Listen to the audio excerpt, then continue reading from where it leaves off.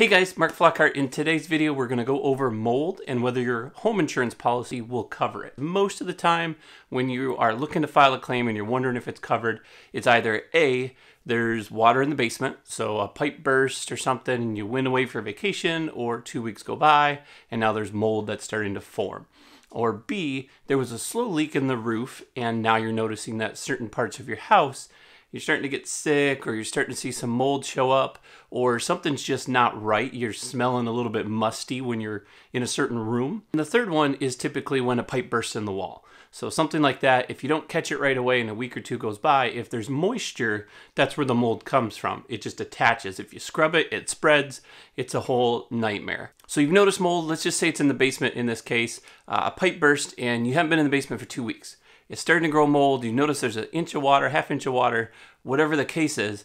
In most incidences, that's not going to be covered. They usually exclude that mold portion because the mold shows that it grew, because it takes time for mold to grow. It just doesn't come tomorrow or next week. Same thing with the roof. If there was a leak in the roof, more often than not, what that is the roof had a leak, and they usually don't just leak, so it usually means that the roof is older, so it's 15 years, 20 years old roof, and it's starting to leak. Some of the shingles blew off or something like that. So in those situations, they're not usually going to cover that. Now keep in mind, let's say going back to that water claim, let's just say there was a lot of damage.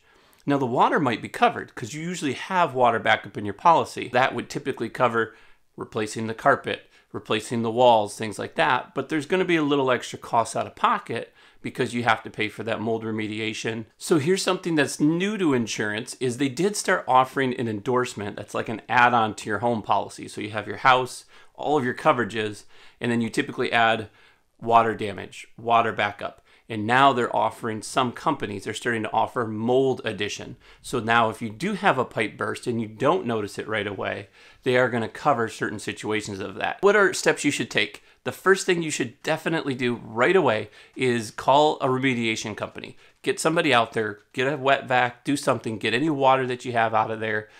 Try to clean it up. Don't scrub any of the mold. So if you see it, don't touch it. Just get the water out. Maybe call a remediation company, tell them there's mold so that they can get the right guys out there. That way they can start working on the house. Either way, you have to fix it, right? So I would start that process. In the meantime, that's going to show the insurance company that you're actively trying to fix this issue. It's not something you're like, oh yeah, there's mold in my basement. Here, fix it. Because you want to show that pride of ownership. Also, you want to call your insurance company, find out a couple things. What is your deductible? Some people have a $3,000, $5,000, $10,000 deductible. So at the end of the day, it might not be worth it to even file a claim. If you're calling an insurance agent, just explain it to them. They usually don't have to file the claim unless you ask them to. And then if you're calling directly to a company, I don't want to say dodge them, but to be honest with you, sometimes some companies, when you tell them that something happened, they instantly file a claim, $0. And if they never fix it or never paid out and you decide not to claim it, they still count it, and then your price goes up the following year. What's my deductible? Does it cover mold? Does it cover water backup? Things like that. And then make sure that you get it fixed. Because if you don't get that issue fixed, it's just going to come back. Make sure the company that you're working with has good reviews. So don't just hire anybody to do it. I recommend just popping up Google, just type in remediation companies around me or remediation companies in whatever city and state that you're in, and then just go based off of the reviews. If it's worth it, file the claim. Put it through. They're going to have the guys start on the work.